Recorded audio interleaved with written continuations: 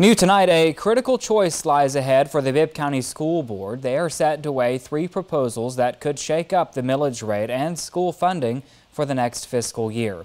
Today, Chief Financial Officer Sharon Roberts presented the options. Option A keeps the current millage rate, providing an extra $10.4 million in annual revenue, but likely leading to a tax hike for homeowners. Option B suggests a half rollback of the current rate, requiring a smaller tax increase.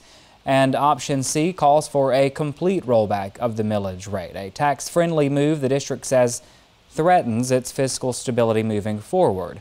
The board will hold a preliminary vote on Thursday, and if they choose option A or B, 3 public hearings will follow. A final vote will happen on August 10th.